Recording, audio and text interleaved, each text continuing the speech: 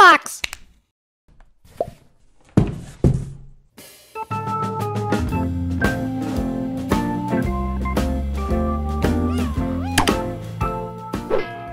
Hello there, it's me again, Blurbox Guy. So I'm just going to dive into this one. This is a character design tutorial where I'm going to design some stuff for an animation I want to do. This is going to be a 3-part series where I cover character design, storyboarding, and animation. And in the end I'll have a cool little cartoon I can show you guys. So yeah, let's jump into it. So, in character design, shape language plays a crucial role in defining the visual identity and personality of a character. Character designers, that's us, use specific shapes to convey a certain feeling about how a character should be felt when it's on screen. So a squarish kind of character elicits a sort of sturdy, strong, reliable feeling, like Mr. Incredible or Patcher from The Emperor's New Groove. That's a great movie. And if a character is circular, they're soft, peaceful, harmless, and just sort of jolly old people. So, examples of that would be Russell from Up and that guy from Ratatouille. What's his name? What is his name? Remy. His name's Remy.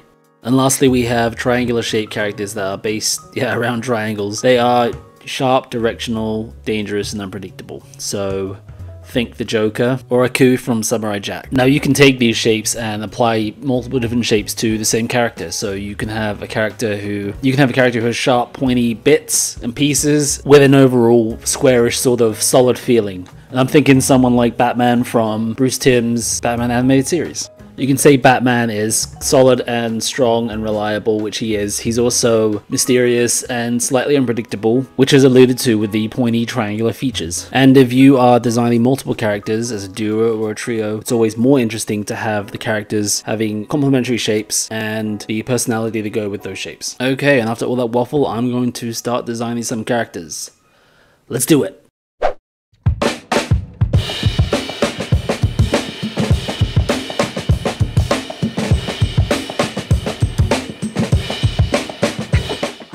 Okay, so there's a bunch of other stuff that goes into character design, but I just went over one of the staples for me.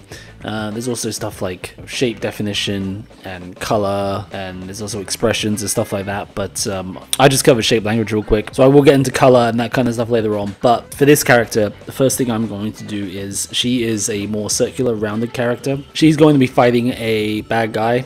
There's going to be a sword fight, there's going to be a fist fight, and I think there might be a gun, I don't know yet. But I'm going to make her kind of round. She is the main character, she is the hero. I'm also going to give her quite squarish legs, and that will give her sort of solidity and strength so she can take on the bad guy. And she was going to be fighting a bunch of zombies, so I gave her a cricket bat in the beginning. I changed it from a zombie to a more just regular bad guy. He does look pretty cool though. So I end up changing the cricket bat to a sword later on. But what I'm doing right now is I'm just smashing out a couple of designs. I want her, she's going to be like a schoolgirl kind of thing, kind of badass schoolgirl. I just want to make her eyes quite big, because she's, you know, kind of sweet, I guess. She's a tough cookie underneath. And having large eyes is useful to portray emotion and innocence. Bad guys usually have squinty, pointy eyes, and the good guy protagonist usually has bigger eyes. So I gave you my first mega rule of designing characters, and that's shape. Secondly, for me, because I'm an animator and I have to animate these bloody things, a lack of details or applying details in a smart kind of way. In animation, every time there's a line drawn in the design, you have to reanimate that line thousands and thousands of times. And that also applies to digital animation. I used to think that having lots of details in the design meant that it was a good design. I think because it's kind of fun to draw little folds and bits and little buckles and like little tassel bits hanging off your character. I used to think that was a good design until I had to animate. Check out these designs. This is something I drew years ago. I'm talking years and years, maybe like 10 years ago. Ignore the fact that they're terribly ugly and they're really bad designs. But can you imagine animating these two characters with all their little bits and details, and it'd be an utter nightmare. So keep it simple, kids.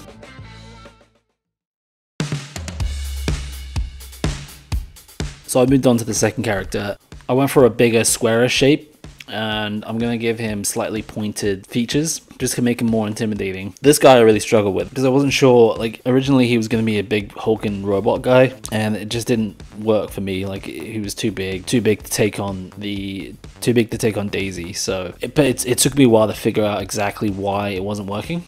So I went through multiple designs of the bad guy. As you can see here, I threw in Daisy next to him just to give a size comparison. I think I do size her up a little bit. So I'm going to call her Mr. Z because that's all I can think of. So Daisy and Mr. Z. So yeah, I go through a few designs. So because he's very square and blocky, it's going to contrast nicely with Daisy. So that's why I chose this shape.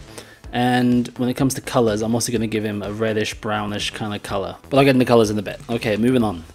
So I had some detail just to see how it's going to look, and I'm not happy with it. Guys, I'm not happy with this because it doesn't work for me. The big hulking robots, they kind of look like Attack of the Clone robots, which I'm not okay with. So I'll go back to the drawing board. Now, I quite like the head bit. That's the only part I like. So I figured, you know what, I'm going to work with this. Maybe if I do someone more human-like, but I still want it to be a robot. So looking at the head shape, I'm thinking maybe I can have him, maybe I can have a guy wear a gas mask or something like that. Gas masks have always given me a sort of creepy vibe, so I figured this would work. I'm also going to put a hose in there. I don't know if that's not typical of modern day gas masks.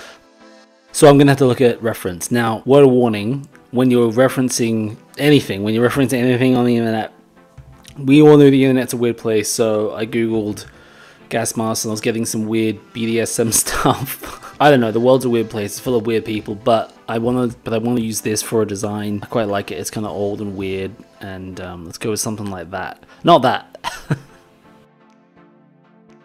So I'm feeling much better about this. I have a sort of direction I need to go. This is where the internet's really good, because back in the day, I'm sure you would have had to, if you want a reference for something, you would have maybe like an encyclopedia of just pictures and reference and different things. You would have took pictures of stuff, found it in magazines, but now with the internet, it's so easy, you can just search it like that. So this guy's going to be a bit more triangular, he's going to be a bit more pointy, maybe like Batman or Samurai Jack or something like that. He's going to have some edge to him. And I want to make his sword not quite a samurai sword, although I don't know, I kind of flip-flop back and forth and I haven't quite figured that out yet. This feels like it's going in a better direction.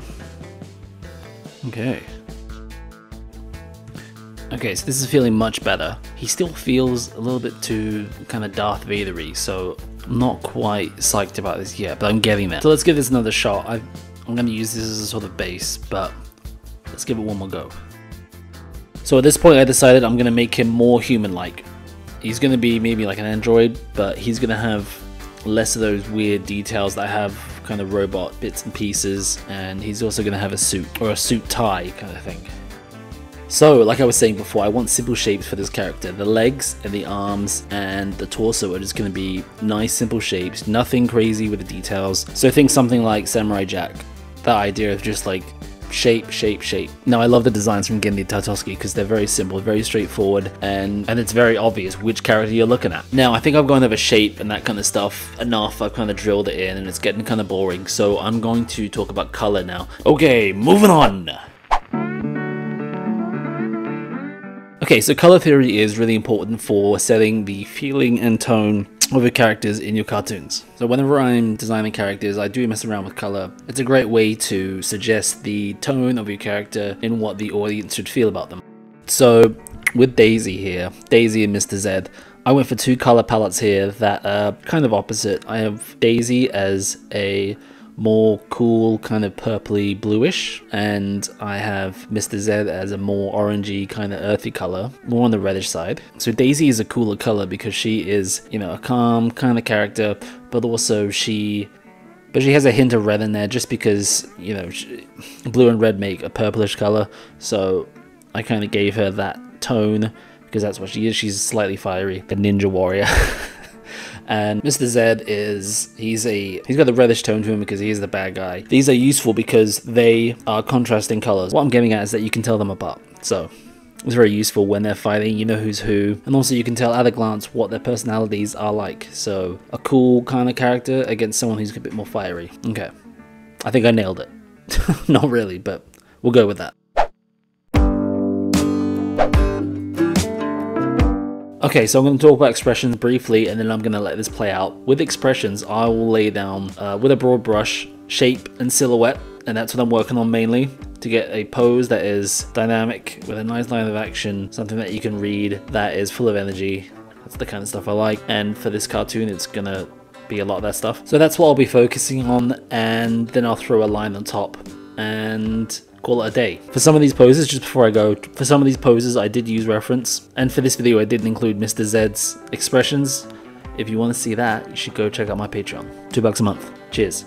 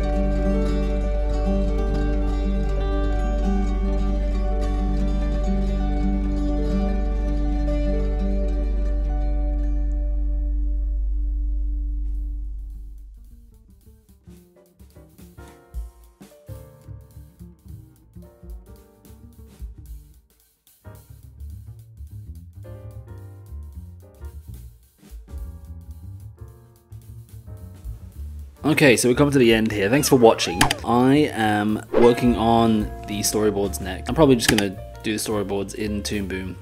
We'll see how that goes. Here's what Daisy looks like all cleaned up in a couple of poses, and I added some tone there.